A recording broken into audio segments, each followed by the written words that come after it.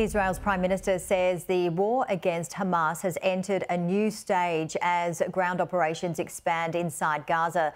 More than 2 million people in Gaza are effectively cut off from the outside world, and residents say the attacks have been the most intense of the war so far. Well, joining me live is host of a podcast called The Voices of War, Vedran Maslic, known as Maz. Maz, how are you? Thank you so much for joining us. Hi, Jaynie. Thanks for having me. So you've got a very interesting history. You're a survivor of the Bosnian War. You fought in war and have been a humanitarian in Iraq and are currently undertaking a PhD in military ethics, to name a few. But firstly, Maz, describe what it was like living in a war. I believe you were 10 years old at the time. Yeah, that's right, Jaynie. I mean, I was 10 when the war broke out in Sarajevo, which is where I was born and raised. And I guess the easiest way to describe it is that it is hell. Everything stops. Everything you know ceases to exist as it did merely a few days before. I mean, we spent our time in the cellar because of the ongoing relentless bombardment that was going on effectively from day one of the war in Sarajevo. I was lucky. I was one of the lucky few that got to leave the city 3 months into the siege. And as most of your viewers will know, Sarajevo still holds a very dark record that it is the longest siege of a city in modern history. And it was, and I often say to people, people don't appreciate the true costs of war or what war really is until they are on the receiving end of some really, really heavy munitions. Because that changes your perspective drastically as to the need and want for war, as well as what price those who are innocent are paying for the whims and strategic interests of those in charge. And you mentioned the innocent. We just saw Julia Bradley, our reporter there in Sydney, where they were holding a rally there for the hostages taken from Hamas on October 7. Maz, what is your opinion on why Hamas took the hostages in the first place? Yeah, look, Jamie, that's a really good question, and it's one that's really important, I think, for us to really dig into and understand. I mean, Hamas has effectively set a trap for Israel. When they committed the atrocities, condemnable atrocities, that they did on the 7th of October, they knew, absolutely knew, that if Israel has to respond, and has to respond with overwhelming force.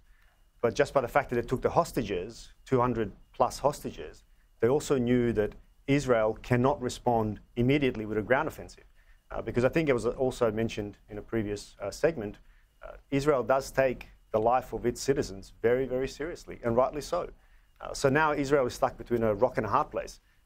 They can't really go into the ground offensive as probably they want to, and we're seeing the delays in that.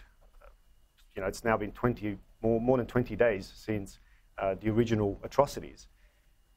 And they're forced to do aerial bombardment. And we're also seeing the effects of that. I'm sure Hamas is celebrating that. I'm sure Hamas is celebrating the amount of innocent civilians that are being killed during these bombardments.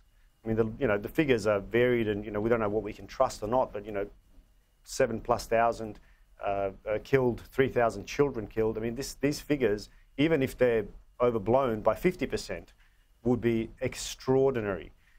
And it would have an extraordinary impact on the civilians living there.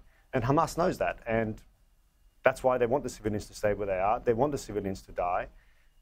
And Israel, on the other hand, unfortunately, in my view, is slowly losing the moral high ground because they are responding emotively. They can't be blamed for that, but it certainly doesn't justify ongoing killing of those who are innocent, especially when you are achieving questionable military objectives.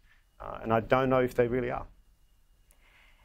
Yeah, it's a very complicated situation, and, seeing people from Gaza who are being told to go from north to south, and then questions are being raised as to where they go from there and how they can hide. And we're seeing and reading all sorts of things, which, again, we're trying to figure out what is factual and not. But under international law, Israel's firm in saying that they are abiding by international law. Yeah, absolutely. And I mean, of course, Israel would say that. I mean, they have to say that. They would certainly not admit that they're doing anything wrong. But the international community it's the role of the international community to get involved. I think Yuval Noah Harari put it really, really well. Israelis, as well as the Palestinians, right now are acting on pure emotion. They are not necessarily rational in their decision-making, especially when it comes to these types of aerial bombardments where suburbs are flattened. We cannot expect Israel to contain its wish for revenge, and this is language that Netanyahu is using: revenge, vengeance. To kill human animals, to kill bloodthirsty demons, and these types of language, right? Which is highly moralized language. We can understand that. Equally, on the Palestinian side, we can understand that if your child dies and you're an innocent, and most of these people are innocent in the true sense of the word, then of course you're going to be radicalized to the point of wanting to stand up against Israel, who you're seeing as a state that is committing, certainly by their accounts, ethnic cleansing, or some are even calling it genocide, but most definitely collective punishment. And this is where we really need to, as Yuval, yes, sorry, go on.